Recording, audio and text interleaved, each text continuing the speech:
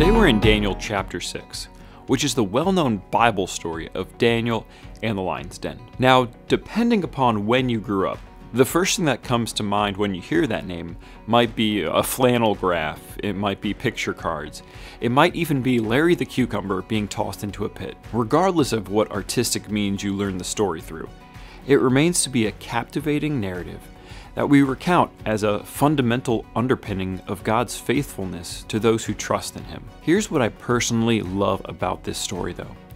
I love that Daniel's faith and commitment to God was so evident in his everyday life that the other high officials knew that he would never fold to pressure, even at the cost of his own life.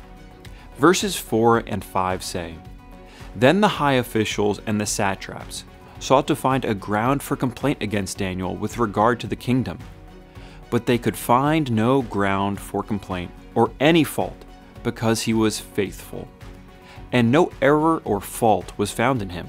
Then these men said, 'We shall not find any ground for complaint against this Daniel unless we find it in connection with the law of his God.' Daniel lived in such a way that when conversation was had about where they could trap him, they knew he would never abandon his faith.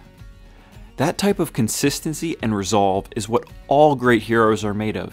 Even King Darius, once Daniel is discovered and being thrown into a den of lions, says to Daniel, 'May your God, whom you serve, continually deliver you.' Today, as we continue to pursue a deeper relationship with God, let's make our prayer that God would fill us with His Spirit so that we can have the same consistency and resolve in our faith, so that when people see us, they want to know the God that we serve continually.